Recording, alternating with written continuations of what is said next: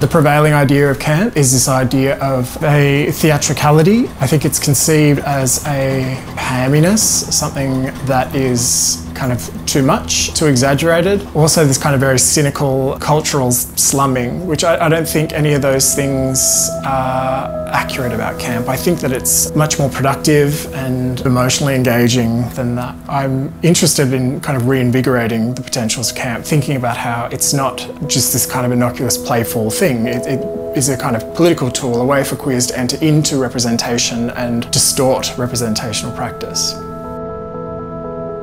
Conventionally, the camera is supposed to kind of reveal something of the sitter, of a subject, and so I'm interested in how I can use that and kind of pervert that process using camp. I'm interested in creating these spaces that don't necessarily exist. They form these digital habitats that the characters kind of either sit naturally with or they jar against. I often will go out and I will look for real world spaces and photograph them, and I might make a costume in response to that. I will wear the costume and then I'll kind of shimmy into place in front of the camera and very awkwardly pose. I kind of use post-production to evacuate a lot of the detail of these architectural spaces. If there's a blue sky, I'll replace it with an even bluer sky.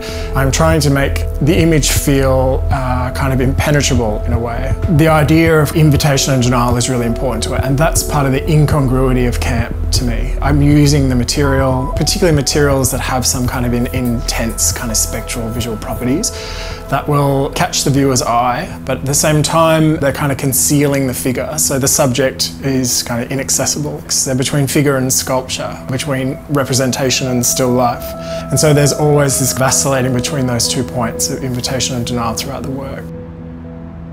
Ultimately, what I'm doing by constructing these spaces is, perverting the kind of conventional course of the photograph. I'm queering the image.